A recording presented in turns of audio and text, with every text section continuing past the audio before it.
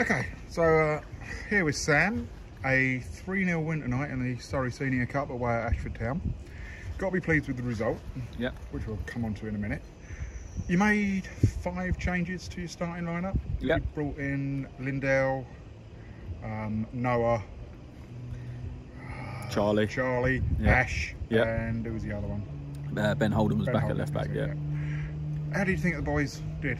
The new ones in at the side.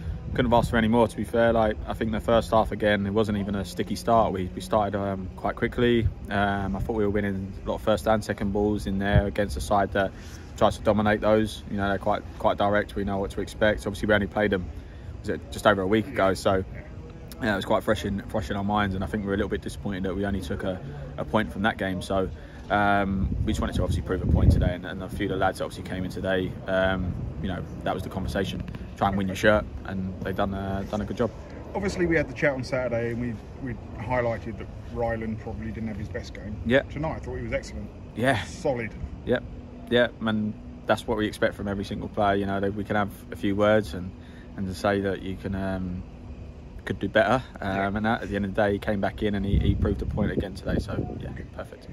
It was good to see Ash back in the side. I mean, he's obviously a very good player, but a bit injury prone at the minute. But to get him back must have been a real good boost for you.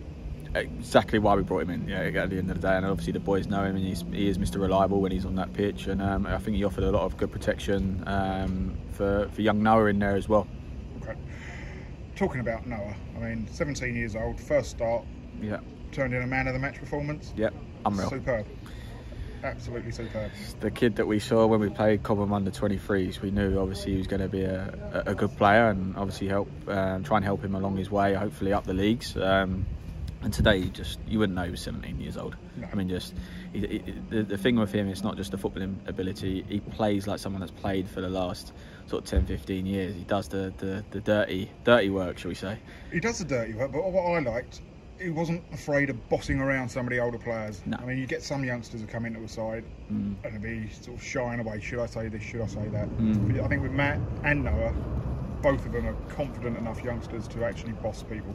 And that's why I'm not afraid to have them in the side at the end of the day, And you must have been absolutely delighted with the third goal. I mean, it was a goal made in the under-18s. Noah to Matt, lovely little switch ball. Yeah. Great finish by AJ.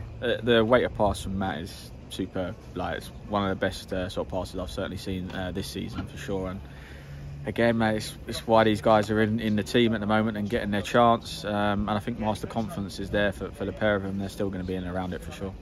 Yeah, I was going to say, it's going to now start giving you some really tough decisions, but some good decisions. Yep. I mean, you've got the two kids who are I'm not going to say making themselves undroppable, but are sort of well on the way to doing that. Yep. You've got people like Ash has come back into the side, has been excellent. You're missing Rooney. You didn't have Conan in the lineup tonight. You're looking strong.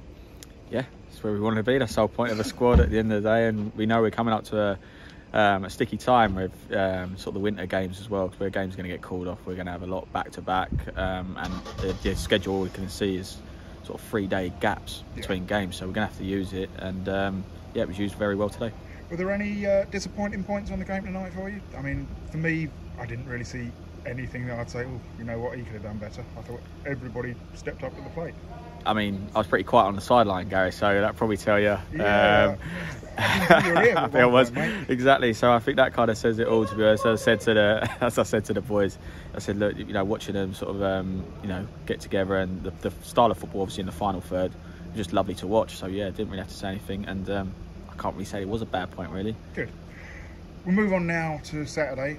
Another must-win game up at Chipstead. Yeah. Be a tough game, but we're actually in form now. Everybody's confident. And that's exactly where we needed to be going into that game. I think in my mind, sort of looking on paper, we needed to know we could get points on the board and a win potentially in the cup to make sure we go into that game, in form with our tails up.